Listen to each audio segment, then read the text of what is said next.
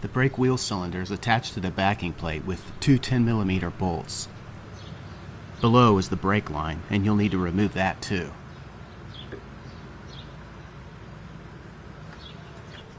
I'm not using any specialized tools on this job. Just this 10mm wrench and another one for the brake line, and a few odds and ends, a pair of pliers for the adjuster spring.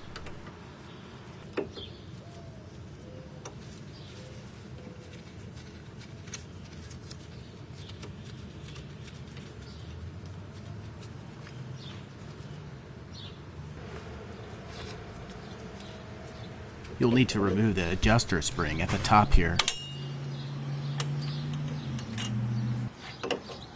Give it 1 or 2 good smacks with a hammer and pry it free.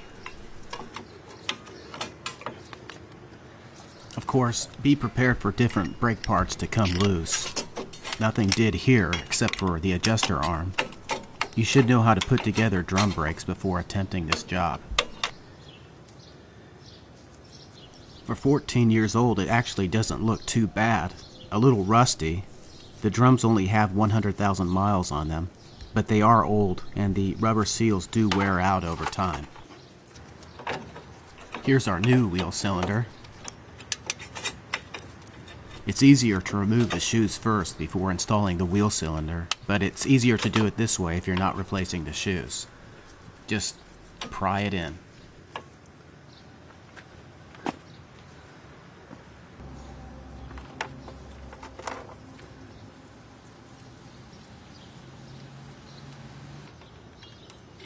This is the adjuster assembly, which adjusts the parking brake. It came loose and now we're putting it back in again.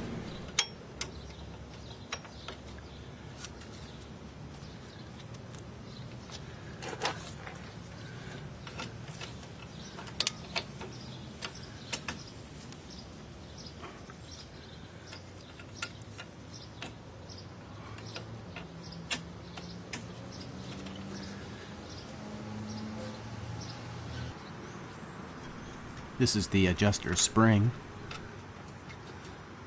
You have to weave it behind the hub to fit it in. It's kind of tricky.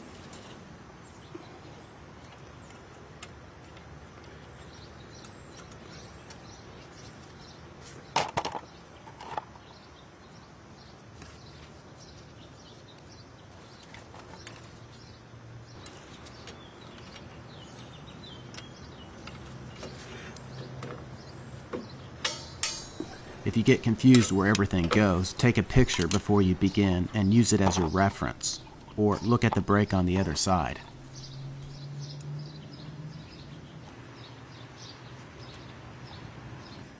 Now I'm going to install the brake line and tighten the 2 mounting bolts.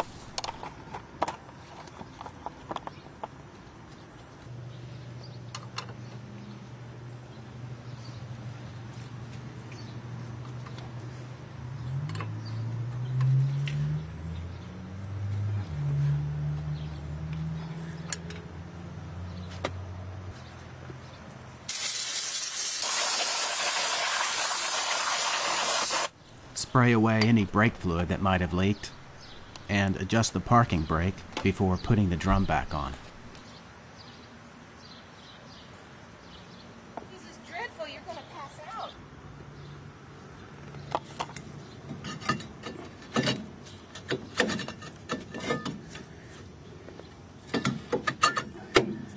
The drum should not spin freely. There should be some resistance as you turn it.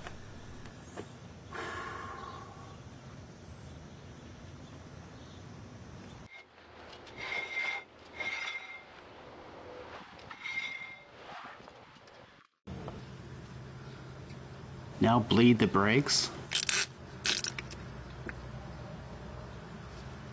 Push the brake pedal,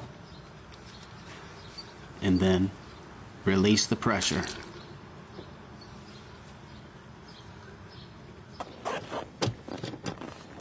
I'm using a pry bar wedged between the pedal and the seat to keep pressure on the line. Then you release the pressure by turning the bleeder valve and then retightening it.